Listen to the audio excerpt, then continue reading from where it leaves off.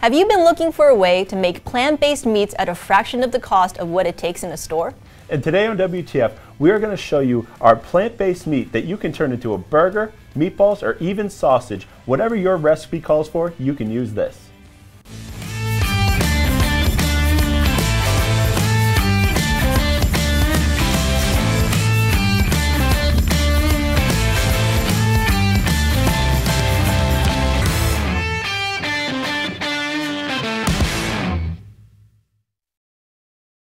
Hello and welcome to WTF, where we transform food here in the Modernist Pantry Test Kitchen. I'm Chef Scott Guerin. And I'm Janie Wang, one of the owners of Modernist Pantry. If you're new to WTF, every week Scott and I cover unique ingredients, techniques, and new things in cooking. So make sure that you're going to subscribe and ring the bell and you get notified about what we come up with every single Tuesday. And this week we are incredibly excited because we've been working so hard on introducing a plant-based ground meat, burger, sausage, whatever you want to use it for, because people have been just like calling in and emailing in and asking about how do you do it ever since the big people made their ingredients known. So we're really excited because Scott's come up with just an incredible recipe and technique for doing this that you can do in your own kitchen, your own restaurant, your own small business. So we're going to just really jump into it and cover, one, how do you do it, what special ingredients you need, and what you need to watch out for to make sure that you're going to get that perfect burger every single time. So Scott, take it away. All right, so we're actually going to start in the demo because we're going to do an entire demo today of making it and cooking it within this probably 15-minute episode that we're going to have. Okay. So you can see how easy it's going to be at home for you to do. And we had a lot of ideas and like you said, questions and people asking how do they make their own, and there was always a disconnect. People weren't able to do it. Yep. Why couldn't we do it? So we took our time and tested about 100 burgers, different recipes, ratios, things like that, so that we made an awesome burger that you can take, you can mold into whatever you want. If you want meatloaf, if you want sausage, if you want meatballs, you can take this burger and do what you want. You don't just have to have burgers itself. So first, let's get into the recipe, and we're actually talking about the ingredients probably a little bit with this. So the first one is our TVP. So this TVP is special to us, and the reason why we went with this TVP is it gave us the most meaty texture. There were TVPs that were a bit too soft, a bit too mushy, a bit too flaky. There was also TVPs, I mean, we tried about a dozen. Yep. And some of the TVPs were colored. We wanted to try and get a nice color on the outside. And this is the one that we found had the best meaty texture. Now, this may not be like the one that you purchase at a store. Can our recipe work with those? Yes, but if you want like the true recipe, you're going to have to use this TVP because this gives us that meaty chew that we're looking for. TVP stands for textured vegetable protein, and textured vegetable protein is a soy protein that is texturized, that has that chew to it rather than like the softness of, let's say, a tofu. So next we have our faba bean concentrate. So the faba bean protein concentrate is not faba bean flour. Yes. So don't think you can just substitute this for faba bean flour. This has a very sticky kind of almost gluey texture, but not in a negative sense. It's going to hold that burger together, and it's also, when it cooks, it creates that network to hold everything together. One big issue people were having that they always contacted, emailed me, why can't I get my TVP to stay together? There's two ingredients that do it. It's the faba bean concentrate, and it's also methicellulose. So methicellulose that we're using here is HV, which is a high viscosity. We're using this because it thickens very well, and it also has a low gelling temp. So as you cook it, it's going to firm up just a little bit, but it's not going to be like a bounciness. We don't want our burgers to be bouncy. We want to have that perfect bite through. We want to be able to cut them. There should be like a slight crumbliness because we did test regular burgers against this just to see, as we cut through our plant-based burger, is it going to fall apart the same way? And if it falls apart that same way, it's going to chew the same way. Okay. Right. So we have that. Then we have what makes it look like meat. We have some beet powder, and this is a specific beet powder that we found. We'll actually probably put up the brand because this beet powder is lower in sugar. You want to find a beet powder that is lower in sugar. There is a fermented beet powder And like I said, we did a lot of testing, so we tested a lot of different ones. There's a fermented beet powder that we tried, but the color was completely off, too dark. This is a non-fermented beet powder that has a low sugar content. If it has the high sugar content, it tends to make a sweet burger, and I don't really like sweet burgers. I liked it, but I was totally overruled, so it's the low sugar version. So on top of that, since there is a bit of sugar in there, we actually use cocoa powder, and the bitterness of the cocoa powder doesn't make this taste chocolatey at all. It actually makes a little bit of richness to it, and it cuts that sugar, that sweetness. We have some porcini powder. If you can find dried porcinis, use dried porcinis and just grind them up. Or if you could find porcini powder, use that. We have some ground thyme, and the thyme gives it a real savoriness to it. And we went with some white pepper. And the reason why we use white pepper, and white pepper has like a bit of barnyardiness, like almost richness to it that we wanted to use. And you don't get the specks of black pepper. We have some garlic powder. Right, we're just stacking on the umami flavors right here. Yep. Some onion powder, some nutritional yeast flakes, and then some white vinegar powder, which is also ours. You can find it in the links below or modernistpantry.com. So that's our dry mix here. So very simple. We have our dry mix here. You just mix it up very lightly. It's that simple, super easy. And it doesn't look like much now. So the next thing that we have to do is we have water and amino acids and just a little bit of liquid smoke. Right, we're just trying to stack on those savory flavors. With this isn't like a salted finished burger. We want this to just taste like ground meat. And then we can take that ground meat and we can salt the outside of it. We can do whatever we need to do with it. If we're making meatballs, we can add seasoning to it and not have to worry about it being overly salty. Right. So there is a little bit of salt in this, but it's not going to taste salty itself. So the amino acids are similar to a soy sauce, but it's a soy-free version. And we find that they don't have much of a soy flavor or anything like that. It just tastes kind of like richness. So we have that, a little bit of liquid smoke and water. Very simply, I just got to pour it in. And as I mix it up, you're going to see it start to turn red. Make sure I mix well. Get that beet powder mixed in. So as we do this, I also had to make a type of fat. We call it our marbling fat. So you can see this is turning that nice kind of meat color. Yep. Right?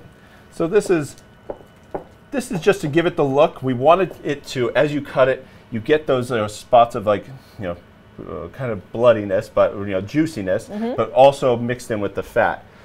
There's no fat in this, right? Right now, you could cook this, but there's no fat. We're not getting that real rich kind of juiciness that you would get. So what I did is I took water and I emulsified it with some more of the methicellulose HV. And I mixed it with the methicellulose, and then I emulsified in some of our melted, purified coconut oil. Our purified coconut oil doesn't have coconut flavor, so you're not getting coconut burgers here. So we're going to do that. So what I did, you can check it out on our Instagram. We have a full video of showing you how to make this recipe. The recipe is in the description below. So what I did is I make this emulsion, I freeze it, and then I scrape it with a fork. So I get these little bits of white fat. And there's a little bit of chunks in there too, which is good because that'll have a little pocket of fattiness to the burger when we make it. So you want it to be kind of throughout the mixture. Yeah, and this we just want to barely fold in. Some of it's going to melt into the burger. Some of it's going to stay white and have those little spots. But we're going to end up with a great looking burger. Yeah. And Scott, what I really love that you did with this is that you were very mindful about calculating how much fat content it is, right? So it ended up being what, 20%? So it's about 20%, yeah. So it's like an 80-20 burger if you're familiar with that. So very simple. We have those little spots of white. We have our ground meat kind of texture. And what we wanted to be able to do, and if we did this right, it only took about a few minutes to allow that TVP to fully hydrate. And I have my pan ready to go. So I'm just going to put a little bit of oil in there. Make sure that it is evenly coating. Give this just a minute to fully heat up, so that way the sear is proper.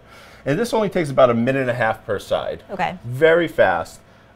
And as we were testing this, we were really mindful, just because we have kind of chef mind, is like raw versus ready to eat. And obviously this is completely ready to eat because it's not actually raw meat, but it just looking at it makes us, you know, immediately feel like, oh no, this is raw. I have to keep this away from everything because it looks so real. Yeah. And which brings up a good point, right? So people who I'm sure are already like dying to purchase everything and make this themselves.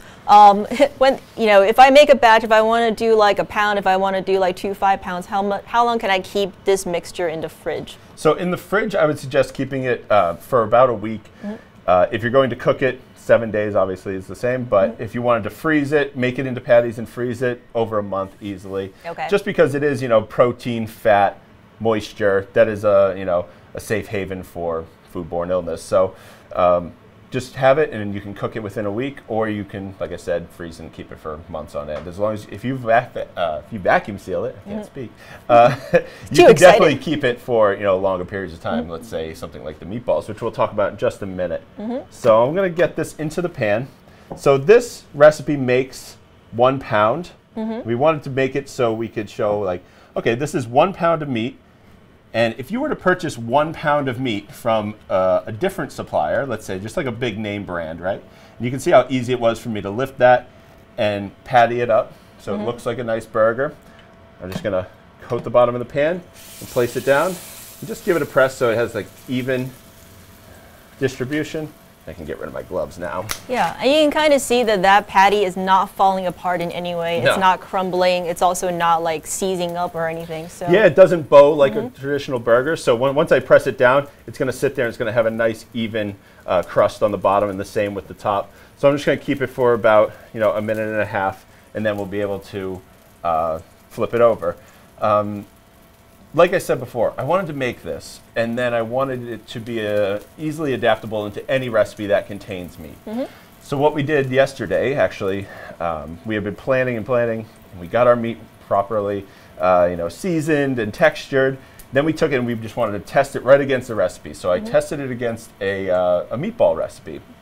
So the meatball recipe has breadcrumbs, basil, oregano, you know, chili flake. So there's no egg in it because you don't need a binder in it. So I took out the egg, and if you are plant-based, then you don't need the egg anyways. And I was able to make these meatballs that we are super proud of. They have this perfectly delicate texture of like an Italian meatball. They hold up in the sauce, so I was able to bake them off and then put them into the sauce, and they're not just completely falling apart into nothing. So Janie, if you wanted to try one, the ones up front, just get, you know, slice it right in half and kind of show the viewer exactly how good they look. Will do. You can move the basil. I know. Get out of here, basil. I don't want to eat you. There we go. So you can kind of see it's definitely like it has exactly the same texture as a meatball. Yeah. So I'll just give it a turn so we can see. Right. It looks like it, and as it cooks, it has almost that gradient too, which we can see here. This is our cooked burger versus, let's say, the leading name brand burger. Now you get in a grocery store? Yeah, you can see right here we have that perfect, you know, this was cooked a little bit right before we went on the air here in YouTube land. And you can just see, you know, the gradient is a little bit browner at the top, and through the middle it's red. Where this one is almost the same color all the way through. Plus, whenever I get the frozen ones, I notice that they only come frozen. This one you can absolutely keep in the refrigerator, you know, for that 7 days and have it ready to go whenever you need it. Yeah. So and it really just tastes better because we have like taste tested against like all the other burgers out there, and ours just like, it just has like a real meatiness and juiciness. I think as part of that is, I think it must have to do with the fat content, because like it really like has such a nice feel when you eat it. Yes, and the fat that we use melts at around the same temperature as like a beef tallow would.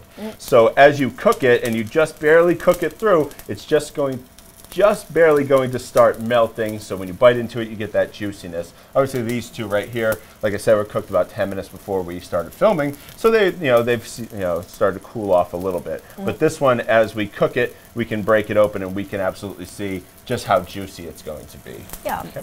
And I think one thing we also talked about, you know, when we started doing the research was, at least I personally was very surprised by how expensive plant-based patties were in the grocery store, you're paying like $15, $25 a pound for something like this. Yeah, so it depends on. There's a bit of splatter. So you can see, there's definitely some juiciness going on over here when I pressed it. So it was ridiculous. I was like, well, you end up paying so much for a burger that you're cooking at home.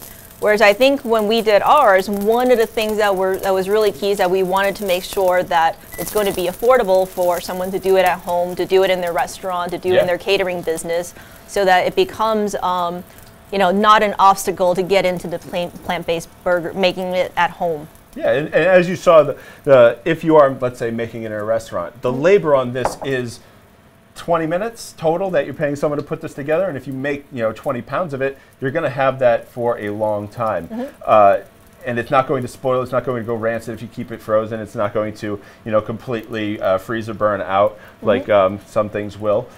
But you're going to be able to do this very easily. There isn't a lot of, it seems very scientific. It seems almost out of reach when you see, the leading brand's burgers, like, wow, I can only get this way. We found a way you can absolutely do it without having to worry about all that labor and not have to pay $15 a pound. You actually pay about a third of that to make it yourself. Yep, and that's not, I think we try costing it out just based on whatever you can find in grocery stores, plus just the ingredients that we have here that we feel like really make a difference in the burger. Yep. So it does end up being like a little under $5.50 a pound for meat, which is like if you're getting good ground meat, you're paying more than that anyway for like beef, right? Yeah, a basic ground beef right now, like the lower end quality is going to be about $3.70, whereas this is $5.50. You're getting higher quality, and you're opening up your customer base.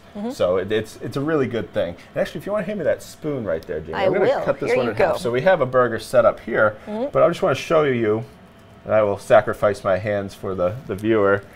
Just Chef hands. If I pull this up right now, you can see just how juicy it is. I can give it a squeeze. You can see that fat and juice coming out of it, right? It is very hot, I'll let you know. But the juiciness of it, it has that chew, that texture that you look for in a burger, and it holds up. So I was able to flip it. I was able to put it on the burger. You can cut it just like this one, and you can see it's not going to completely fall apart. It holds together so well. And we're just extremely proud of it. So we want you to try it and see how well you like it. Yeah. So, should I eat like a bite of this one, not the one you just squeeze with your hands? Yeah. You just take a bite of that. All right, I'll do this one. But while we're doing that, I think maybe we just want to spend a little bit more time talking about the ingredients, because I think, nowadays when you see like, okay, you have TVP, I have TVP, and you talked about that in the coconut oil and the fava bean concentrate, and the HV. Can you maybe just spend a little bit more time recapping like why we sort, why do we spend the time to source these particular ones instead of just buying from the grocery store?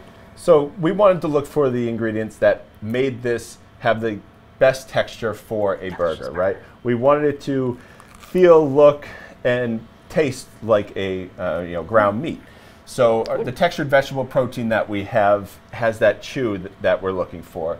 The fava bean protein gives us that that building network that we can get. A little bit of bounce to the bite, a little bit of firmness on the chew, but it's not grainy, it's not gritty, it's not flour, right?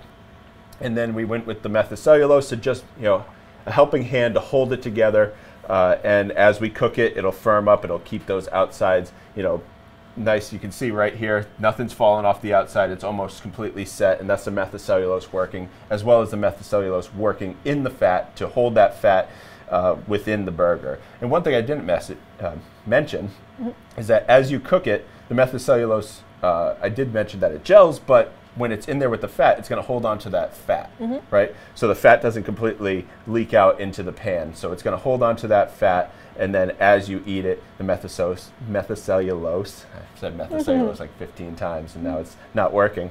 The methicellulose will return to a liquid, hence the fat will return to a liquid as well, and then it'll just stay juicy.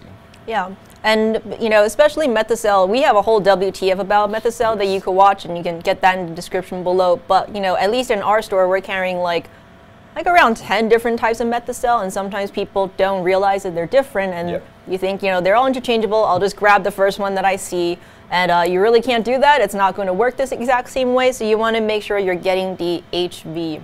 And then the same thing for the fava bean protein concentrate. You know, one of the reasons we sourced this one is that not only does it have that extra binding power that you talked about, it's also flavorless. So if you know, it's great to like have your burger, but you don't want that unnecessary flavor in there, right? Like you don't want it to taste like fava beans, and you don't want it to taste like coconut. So like especially one of the things that we look for is to make sure that our ingredients are flavor neutral, and that is very, very important if you want your burger to taste like a burger. Let's see, what is that? I know you made one more thing. Do we just want to show it off before we sign off? Sure. So like we said before, you can take the meat and you can do whatever you want with it. And we made a breakfast sandwich over here. And this breakfast sandwich actually uses our eggs, EGGZ, Eggs Essential, made by Chef Sky. And we have our vegan cheese on here, as well as the burger itself. And there's actually vegan Parmesan on the meatballs over there. But yeah, we just made like we took our burger and then we made it into a sausage, and then we have our eggs. So this is a completely, you know, plant-based breakfast sandwich that you can make. It gives you all the textures and tastes that you want from a breakfast sandwich. Yeah, so we don't right now have the recipe up for the sausage and the meatball, so it's just a burger. But if you're like, so you can certainly make your own, but if you do want these particular recipes, just leave your comments below, let us know that you want them, and we can certainly put them up for you. So anything else you want to leave folks with today? No, I think we pretty much nailed it, but we want you guys to try. We want you guys to make these, you know, this vegan meat or this plant-based meat, whatever you want to call it. We want you to make this and then adapt it to the recipes that you want. Show us what you can do, because we've done quite a bit, but we want to see how much more can be done with this. And it's a lot more feasible to do it at home now rather than paying, you know, sometimes upwards of $200 for a 5-pound brick. So.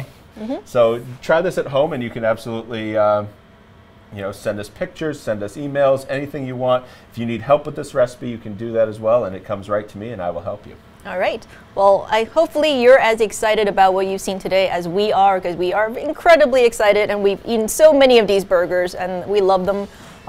So we hope you love them too. And from here in the Modernist Pantry Test Kitchen, I'm Janie Wang. And I'm Scott Guerin.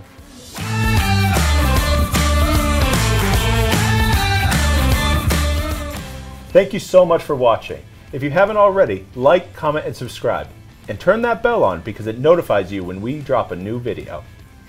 If you like any of today's recipes, go to blog.modernistpantry.com. There you'll find recipes, Ask a Chefs, and tips and tricks, and more. And if you have a friend who you think would like this video, share it with them. And to get any of these great ingredients, just go to our website, www.modernistpantry.com. And until next time, we'll be here in the Test Kitchen, helping you create memorable and magical experiences.